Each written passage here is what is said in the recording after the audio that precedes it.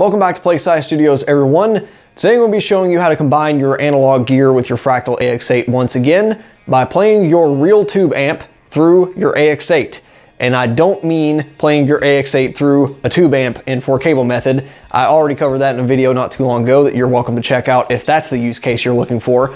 I'm talking about taking your real amplifier and substituting it for the amp block in your signal chain. That way you can use the digital cab block, you can use all of your effects and still play through headphones, play through front of house, your monitors, whatever you want. Now, admittedly, the Fractal AX8 is actually going to be the better pairing for this use case, though it absolutely works with the AX8 as well. That way you can rack mount the AX8 right underneath your real amplifier, take it with you on live shows if that's what you want to do, or keep it all in one tidy space if you're just doing this for recording.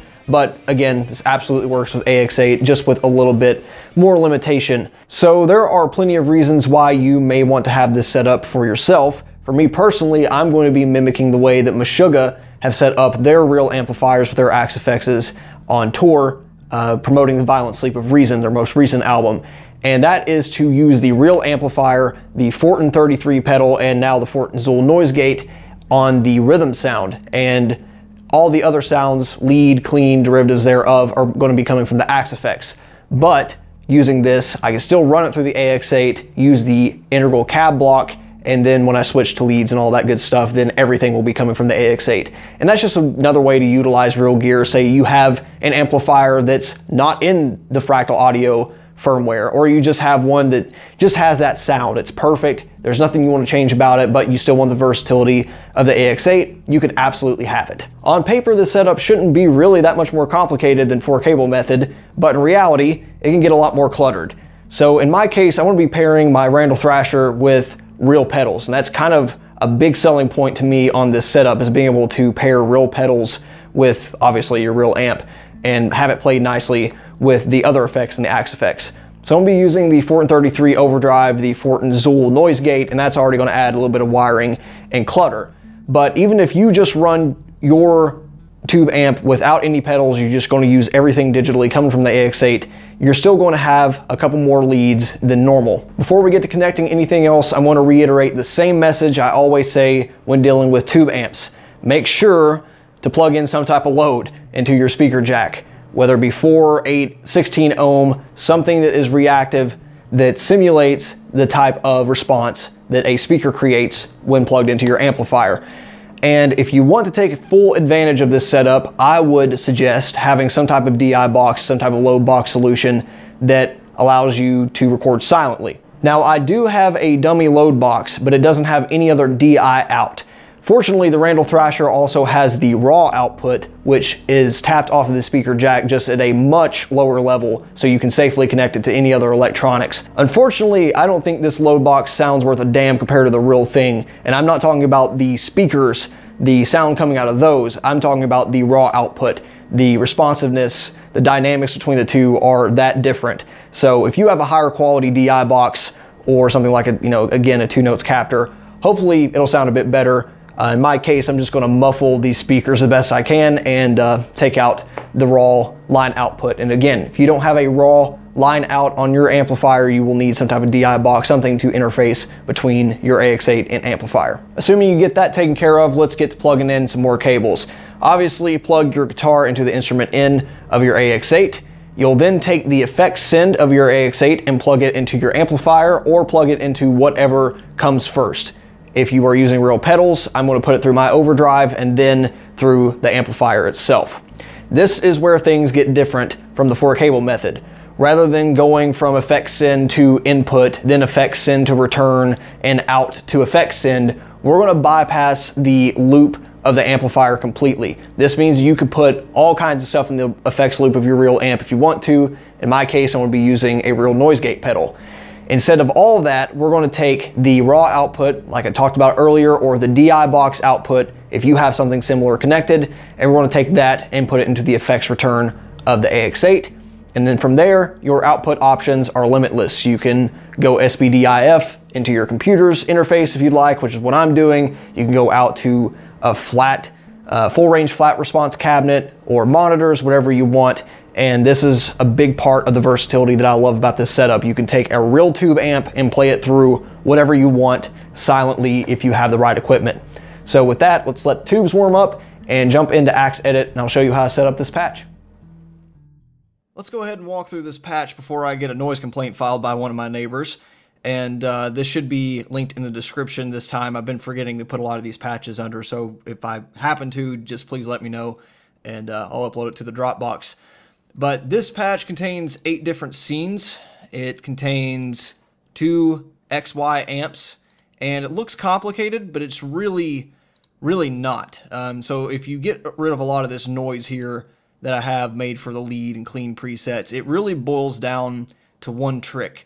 So I kind of wish you could rename blocks just for this purpose, you know, temporarily within just one preset, because it'd be really nice to say, instead of amp X, it says FAS modern, or, you know, some acronym thereof, and amp Y, it would say, whatever we have here, USA clean, because I would really like to rename the effects loop block Randall, the real amp we're using, because that's essentially what this is. We're substituting another amp block in parallel here, and it doesn't have to be in parallel. I'm doing it I'm doing it this way, voice crack like a 13-year-old, doing it this way for clarity's sake.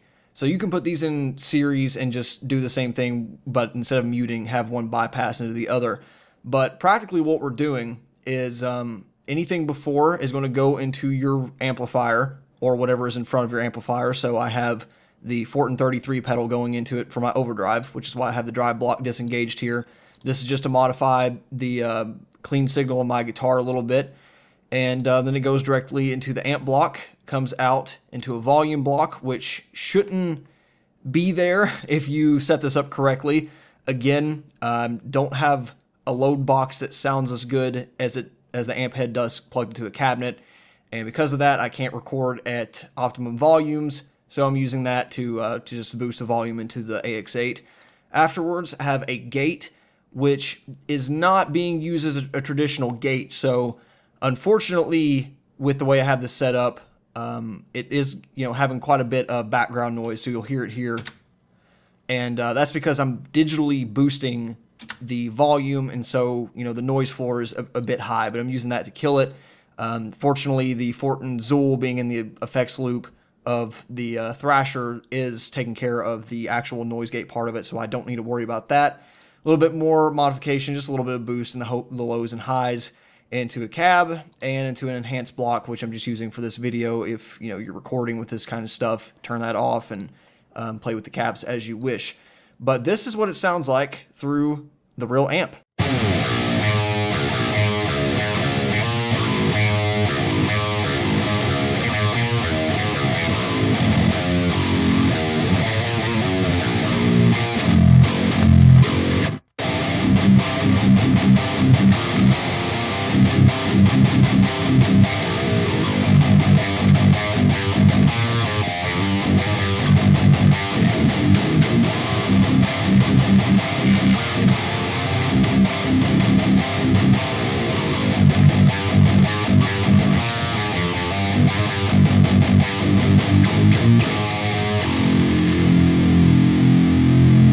Again, the way I'm recording this isn't a silent setup, but you could absolutely put a load and DI box onto your amplifier and make this silent, like a lot of touring bands are doing currently with their real amps when they combine them with digital gear.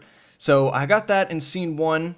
Scene 5 above it is just a little bit of a mixture on that. This is just a little bit of a lead using the real amp, and change the cabinet type, or at least the cabinet type here, impulse response, put a chorus delay, all that good stuff. If you want to use the amplifier for more than just your rhythm sound, you can do that, and of course you can change all these blocks as you see fit.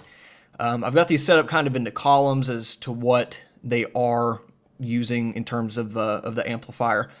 For scene 2, this is using kind of just of a comparison with the digital amp, so I'm using the FAS Modern 3, one of my favorites, and this should be, yes, this should be a through. That shouldn't be there, so that was a mistake. Apologies for that. Matter of fact, well, it's muted beforehand. That's why it didn't make a difference. Anyway, this is kind of the digital replacement of the last scene. So instead of using the Thrasher, we're using the Modern 3. And instead of the Fortin 33, we're using my own kind of homemade Fortin 33 Clean Boost derivative. So we're using FET Boost Null instead of having a clip type, and boost the mids just a little bit, drive tone level mix all the way to the max, and it gets a very, very similar result.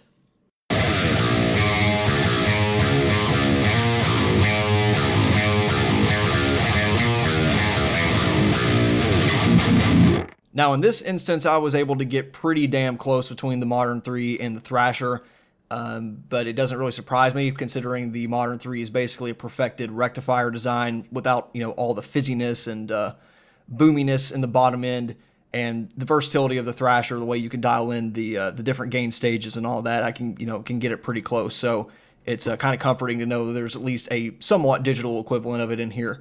So that's scene 2. Of course, you can replace it whatever, but basically what this allows you to do is have multiple rhythm sounds, or you can just dedicate this to a lead if you'd like. Scene 3, we're using the Modern 3 again, but I'm using more of a lead setup, so I switched out my Clean Boost for a Tube Screamer, and we've got a different cabinet model as well as a little bit of delay in between the two to get a little bit of phasing going on, chorus and delay. If you want your lead to be your amplifier, then, you know, your real amplifier, then of course you could put a different drive in front of it. You can play with the EQ after if that's what you want, which is, you know, another option here for your PEQ block. You might be a little more limited, like I am, if you're using a real overdrive in front of the amp though, because you won't be able to boost it quite as much in fear of, you know, having too much noise. But if you are just plugging directly into your real amp and going to be using a drive block all the time anyway, then, you know, you'll have a little bit more versatility there, and see what this sounds like.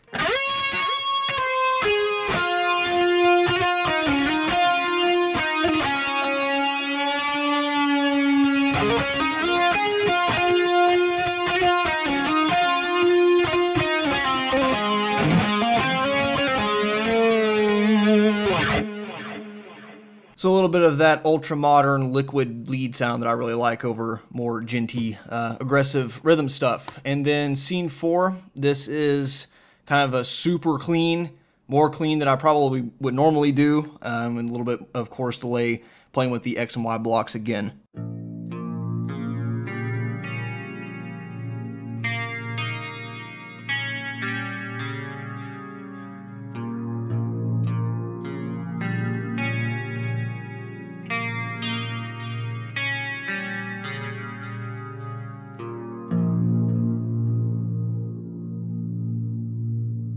Scenes 7 and 8 above them are, again, derivatives of the lower two scenes, because I like to work in columns. 7, just a little bit different on the lead, a little bit less gain because I just switched back to the FET boost. And for this, I lowered the volume here on the volume block to get a lower gain effect, and then put it through a Tube Screamer, and this gets a little bit more dirtiness compared to scene 4, so...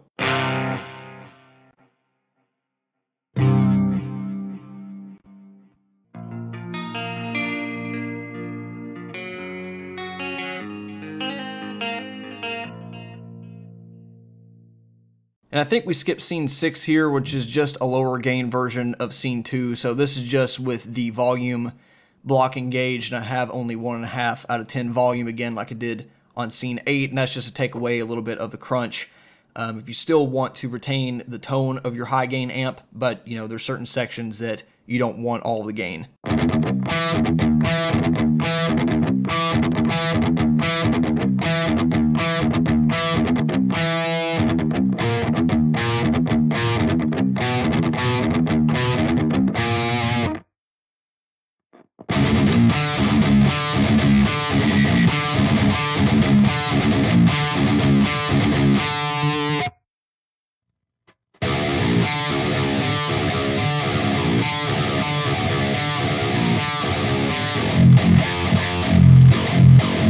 So that's basically how I would set up a real amplifier and the effects chain of a Fractal audio device. If you have an Axe effects, you'll have even more options. Of course, you can run parallel amp blocks, you have 2 of those, so that would give you 2 more virtual channels to play with.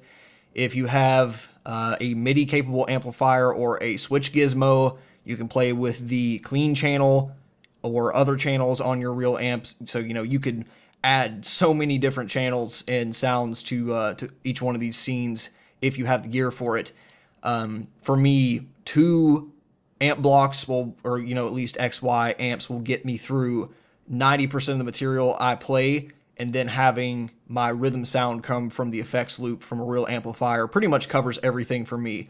I kind of like to be a little limited because as soon as I get into that, like, I can have 6 or 7 amp channels and even more drive pedals and all that, then I start to get lost in just the screwing around with settings. So I kind of like to just have a stopping point and say, okay, this is where I'm at. And this does this really wonderfully for me. So that about does it. Hopefully this will help you play with some of your favorite gear, either silently through digital means or, just recording, however you want to apply this little preset here. And have any other suggestions, please leave them below and let me know how it works out for you. Thanks for watching. See you next time. Bye.